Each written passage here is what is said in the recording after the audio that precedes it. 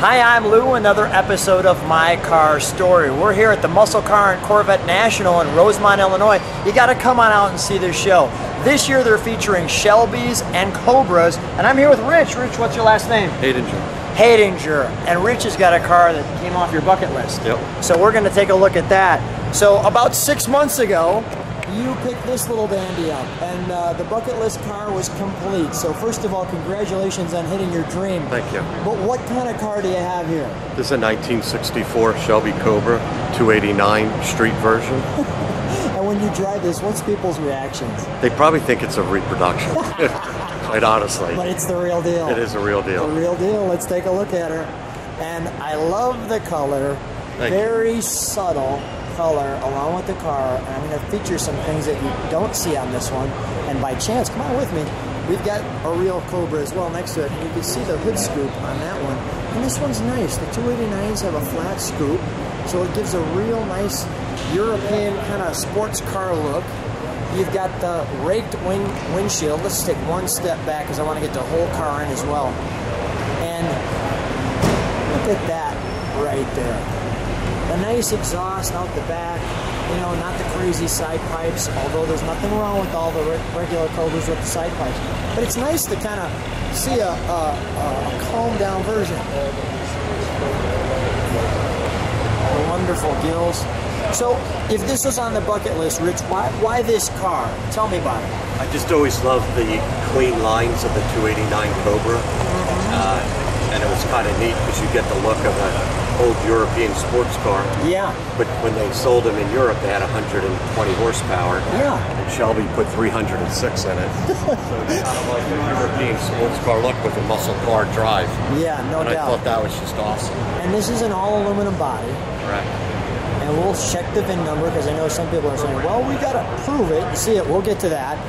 But let's just take in all of that right there. So, that's just wonderful. What's the color on this car? Mink silver. Say that one more time. Mink silver. Mink silver. Yep. What a pretty car.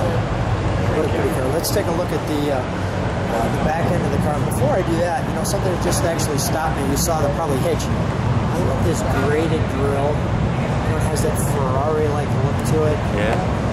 Yeah, it's cool. Wonderful. All right. Let's take a look at the back. We're going to take a look at the interior in a second.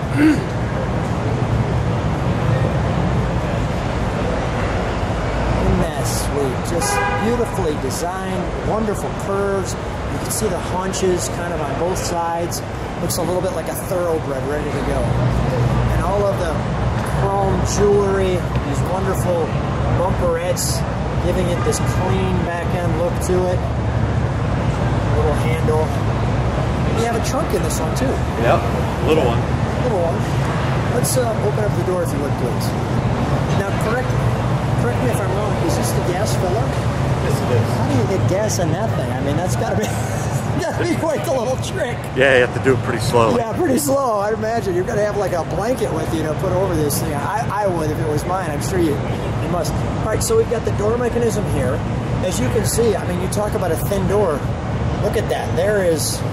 You know, that's my thumb. Yeah, it only weighs like 2,000 pounds. 2,000 pounds with 300 horse. You got the AC plates. The AC here. All the Stewart Warner gauges, which are correct. Is that actually the original radio, or is that after? It is, believe it or not. Really? It's on the paperwork I have that it. So I have the original invoice. I have the invoice from AC Cars in England that he gave Shelby, and then the one that Shelby gives to the dealership. Wow. And it's kind of funny that had a radio. You could never even hear it. Oh no. Yeah, right. And you'll. But I will say that this car is going to maybe surprise some people because it's not as crazy as people are going to think. No, it's a street version. It's a wonderful car. Yeah. Let's open up the hood, please.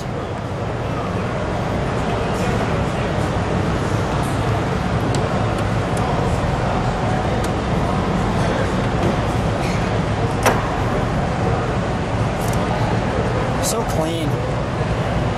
So clean. Here's your 289 high performance. Your Cobra. Yeah.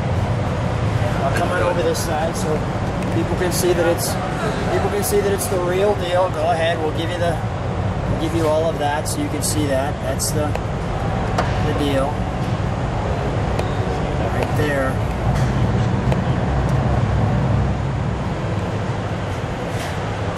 What is this right here? That's a tool that comes with it. I think it's for oiling. I'm honestly not sure. All right, yeah. Someone on the viewer. That's the beauty of the viewers is they'll tell us. I'll tell you. And take a look at the little. There's like a cotter pin holding that there. I mean, just a wonderful little car. And look at the bracing in the front. And it's so unique, right? Yes. Let's have you jump in. Let's hear you start up.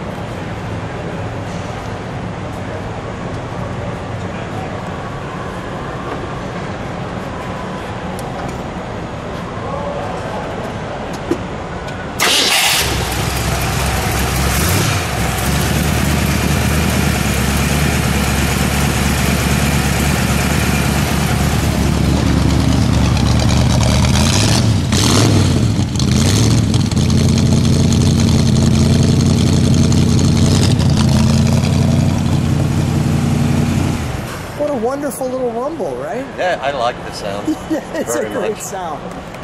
Rich, beautiful car. Thank you. I'm so proud that you hit your bucket list, really. I'm happy for you. And thanks so much for being on My Car Story. Thank you very much.